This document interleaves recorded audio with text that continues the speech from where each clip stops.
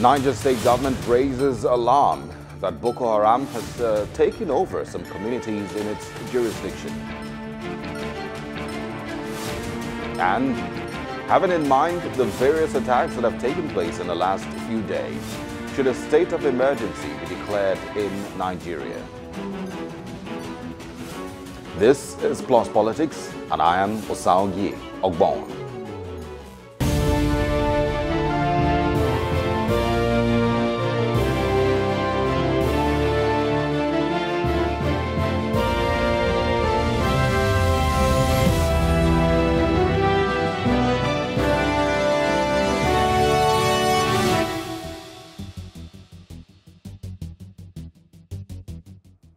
Welcome once again to Plus Politics.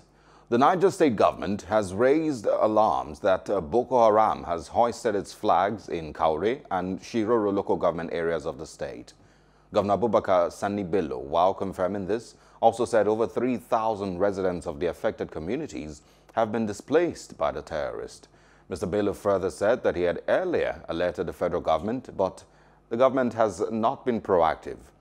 Joining us to discuss this is Ambassador Roy Okhidievbie, a military veteran, and also Alzubayr Abubakar, a legal practitioner. Thank you both for joining us on Plus Politics. Thank you. It's a pleasure. All right, I'm going to start with Ambassador Roy. Of course, you have a lot of experience in the military space. What's the significance of hoisting a flag? If you remember, 2014, 2015, there was conversations of Boko Haram being in control of numerous local government areas in northeast Nigeria. And then late in 2016, the Chief of Army Staff back then, Buratai, had presented a flag to President Muhammadu Buhari, signifying, that they probably had defeated Boko Haram. So let's start with, tell us the significance of hoisting a flag in Shiroro. What does that mean? Well, globally, a flag is a sign of supremacy. It's a symbol of supremacy. So every country has these types of flags and is designated to connote certain specific values that the country stands for.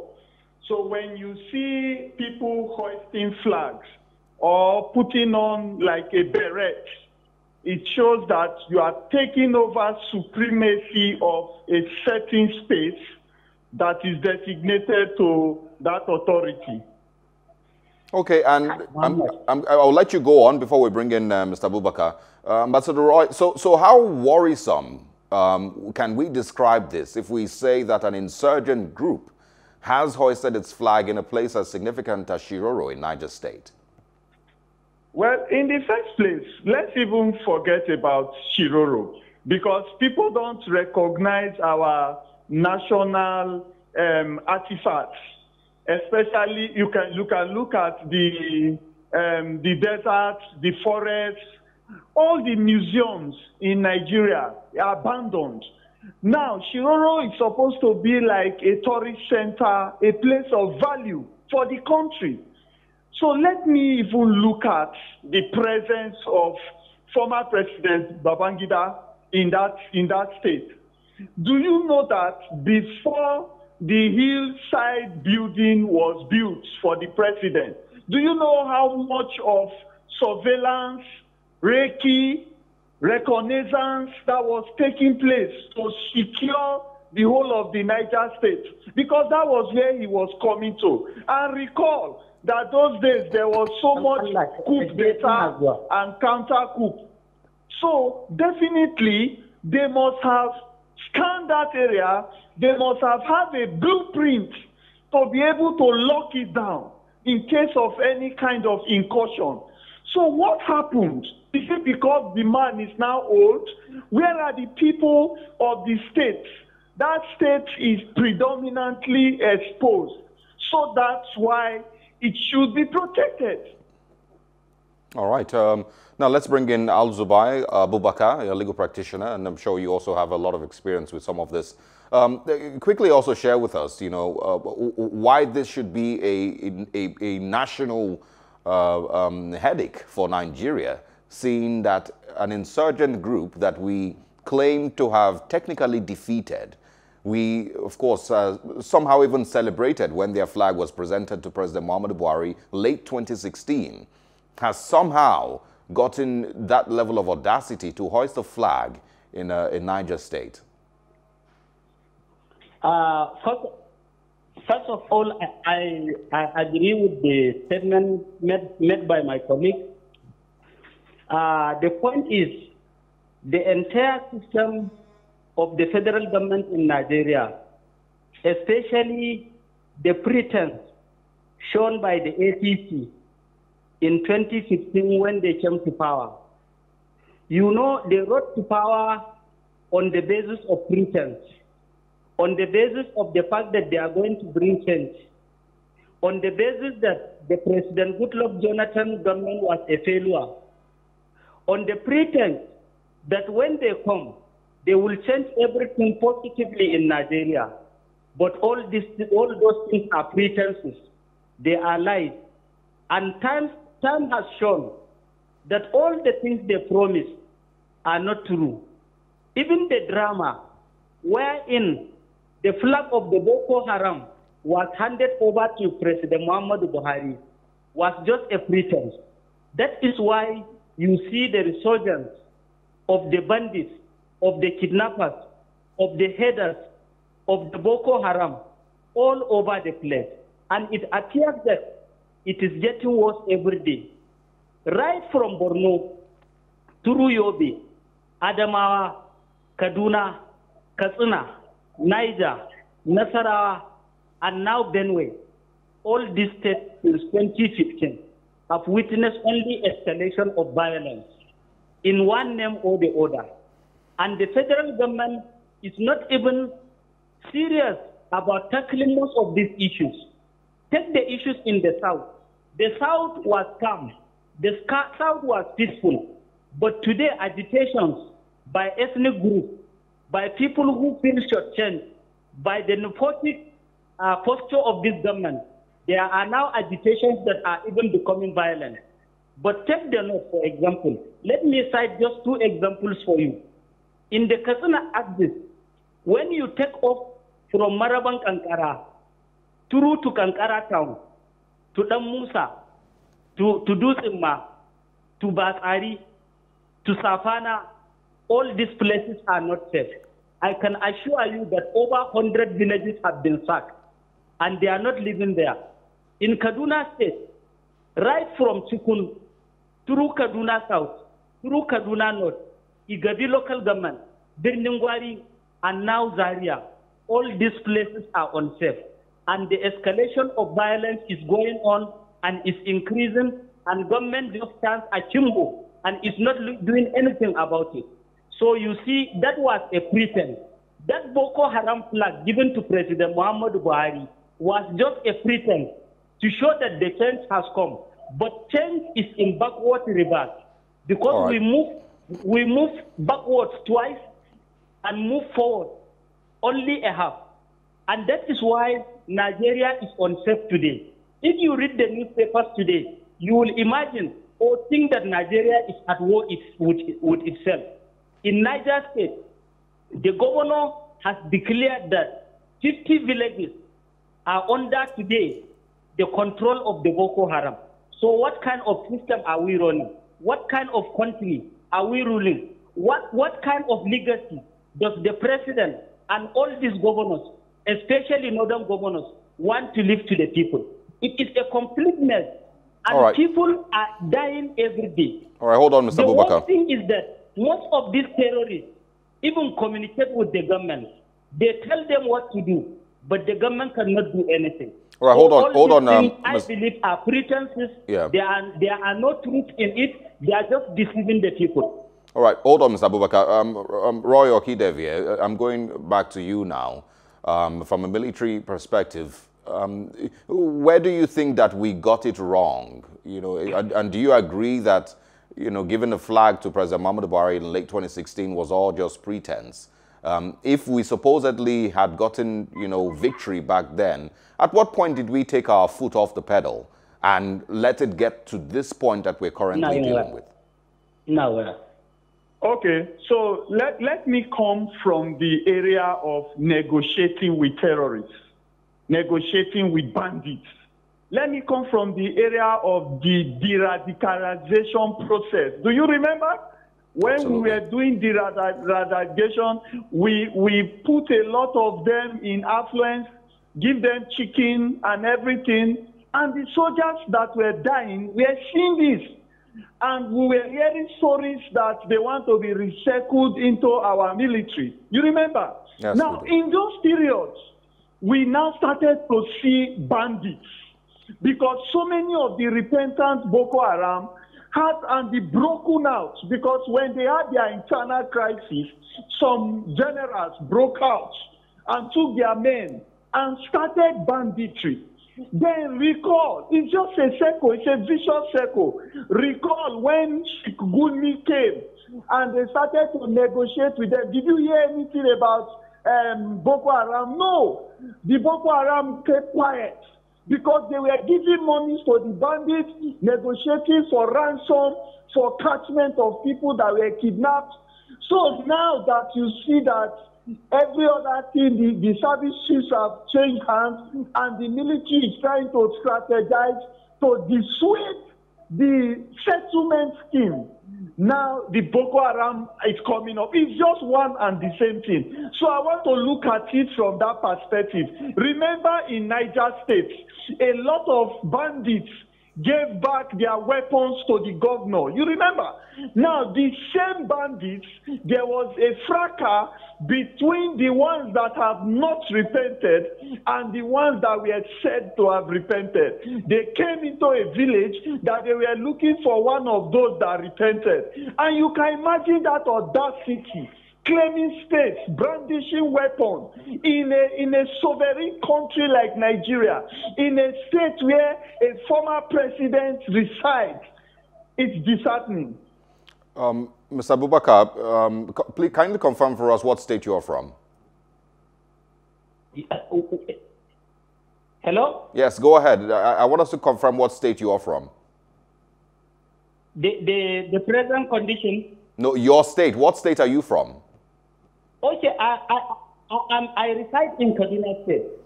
Okay, but where are you from? Are you from Kaduna State? Kaduna State. Oh, you're from Katsina. Okay, so I want you to help us paint a picture of what residents in these areas are living like. What type of fear are they living in? Because a couple of days ago, I saw a short video of a bandit or a terrorist, I'm not sure who he was, simply walking along the streets in one of the northern states with his weapon.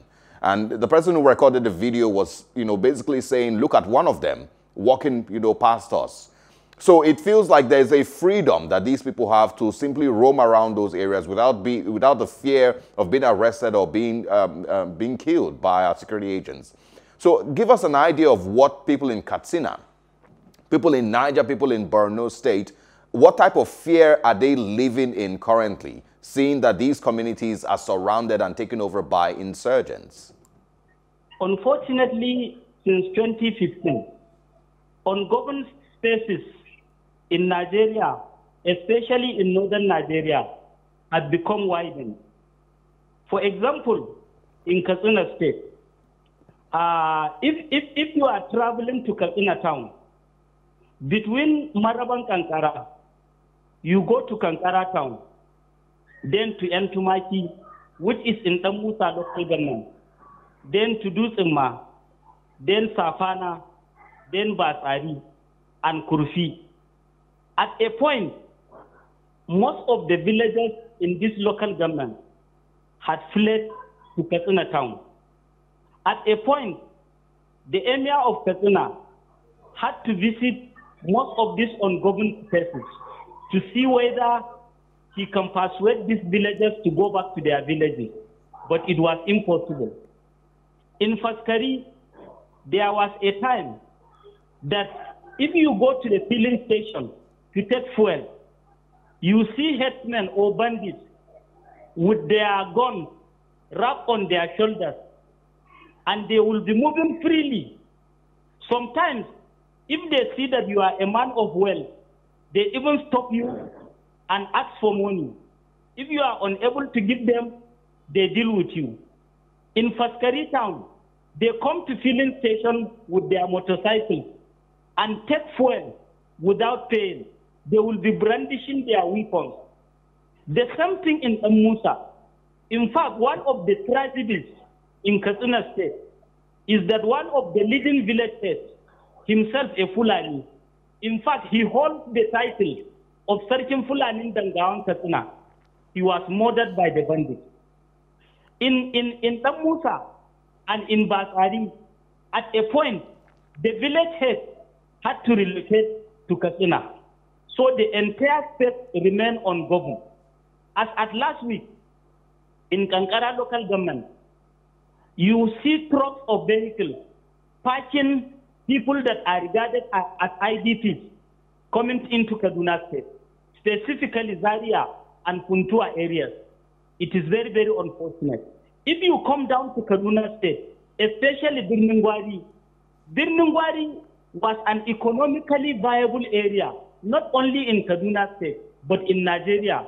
In fact, it is the leading route to Lagos. Most of the cows transported to the south, especially from the northwest, pass through Birningwari. Birningwari was strategic to the economy of Nigeria. But today, Birningwari is a ghost of itself. If you are asked to travel to Birningwari from Kaduna, you cannot do it.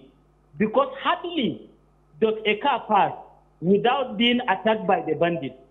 Not only in Birningwari town, but in places like Buruku and other villages. All right. If you come close to Kaduna town, which is Igabi local government, in fact, the closest village to Kaduna town, in Igabi is Rigachikung. There was complete raiding of that village at a point. Then in places like Birniyeru, you cannot even live. The villagers have left, but the government is doing nothing about this thing. People are dying every day. People are fleeing their villages. Mr. Abubakar. Yes. All right, because of time, I think you've painted a very, very good picture of what it really looks like in those parts of Nigeria. For people who haven't visited, who can't visit, who haven't been there in their lives, we live a totally different life, you know, here in Lagos and in other parts of the country. But it's really heartbreaking hearing what they have to deal with and the fear that they live in. Ambassador Roy, do you think that we can still win this war? Well, let me first say that we are very, very embarrassed. When I say we, I'm talking about those that are served in Nigerian security agencies in the years when agencies had the glory that it should have. I remember in those days when we were in the army, we didn't even need to use so much force because there was no human rights violation. Once people see the soldiers coming, they behave themselves. But what is happening now is complete shift of leaders. The leaders themselves, they need to take a stand. Nigeria needs a messiah right now. We need someone that will begin to apply penalties. We need someone that is begin to disconnect all the connections that keep these people in audacity. We need someone that will look into financial crime. And we need someone that will give boldness back to the police, boldness back to the military, boldness to the immigration, so that they can take the spaces. Because the kind of blackmail that is going on in the police, in the army, in the Navy, Air Force is too much. Where you see an Air Force pilot who will go and bomb his fellow Nigerian military, where you will see people on convoy for a patrol and they will be ambushed on the road, do you think their morale remains the same? Don't you know that the Nigerian police, I know, can contain these people, not even the military, because they are afraid. They are afraid to catch the criminals, and the criminals themselves will be walking the streets again tomorrow, attacking them. So many people have been maimed. The same terrorists will be caught, and you say you are de-radicalizing him. So we need a messiah. We need someone that will take up the whip and flog all the irregularities. We need someone that will take up the whip and look into the judiciary, look into the Senate, the legislature, the corrupt party bigwigs, whether they are in APC or PDP, they are corrupt and they are trying to maintain that immunity by staying in power and abusing our opportunities for peace and economy. Final question to Alzubayr Abubakar. You're from Katsina State, currently residing in Kaduna. One question that I've seen a lot is, based on the reaction of Northerners to what, their regions and their part of the country has suffered in the last couple of years. Do you think that they are in any way disappointed in the current Nigerian government? Of course. Nobody is happy today. You need to see the morale of people here. Under the Constitution of Nigeria, the primary duties of government is the protection of life, integrity, and property of citizens. If the government fails in this duty, then there's no need for such a government to continue to exist. And the people here are dampened in their spirit, are dampened in their morale, and they are dejected, they are despondent, they don't know what to do. And life is brutish, life is nasty, life is short, life is primitive, just as Thomas Hobbes painted it. Unfortunately, the politicians do not look at these issues this way because they are comfortable. Because they are comfortable, they pretend that everything is going well, despite the fact that the social conditions, the economic conditions, the political situation, the cultural nature of living of the people is completely eroded. And people are living as if they are no longer human beings. Life means nothing to the people. In the North today, most of the people are not happy. But you see, there's one problem with majority of the ordinary people. Most ordinary people look at issues either from the prison of religion, or from the prison of region, or from the prison of tribe, or from the prison of how much money that a politician can give them, or the supremacy of their political party. And all these things are irrelevant as far as the life of the citizen is concerned. Absolutely. And that is why we continue to tell people here that if perchance those of us that will be here in 2023, let's only vote for those people who are credible, people whom we believe can change our fortune. I have said it many times that whether President Muhammadu Buhari builds railways from the Atlantic Ocean to Chad and cross it from Kwara State to Adamawa State, it means nothing to us so long as our lives and properties are not protected. All right. So Northerners are not happy. We are not happy with what is happening, and we want a genuine change that can bring happiness and prosperity to our people. All right. Thank you very much, Alzubayr Abubakar, a legal practitioner. Thank you so much for speaking with us this evening. I truly appreciate it. And Ambassador Roy Okhidievbie, a military veteran, thank you also for your time and for expressing yourself on the program this evening. Thank you very much. It's a pleasure. Thanks for staying with us. We'll go for a short break. When we return, the declaration of a state of emergency is called for by the House of Representatives. We'll be right back.